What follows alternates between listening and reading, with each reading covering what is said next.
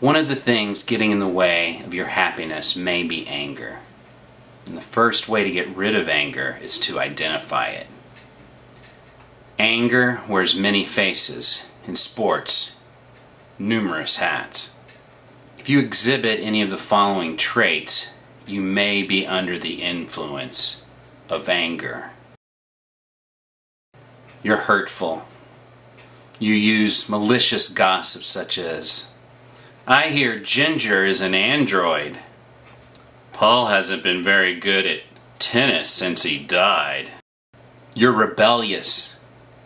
You're prone to saying no, or nuh-uh, or uh-uh, or uh-uh. You carve the word pussy into aspen trees and birch trees.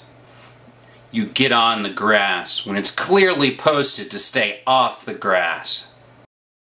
You're critical. You say things like, "You don't wake me up and give me hand jobs nearly enough in the middle of the night." Passive aggressive. "It's probably my fault that you suck so hard." "You did pretty well if you consider the fact that you didn't do very well." Skeptical. "This can't be yogurt." Argumentative. "Well, I thought the movie Pearl Harbor was much better than the real one." "It's tomato, not tomato." Sulky or pouting. "Why did slavery have to end before I was born? It's not fair. Why can't I have a slave?" Judgmental or a holier-than-thou attitude. I'd give an example for this, but most people probably wouldn't get it.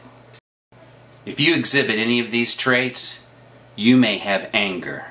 Anger which is getting in the way of your happiness.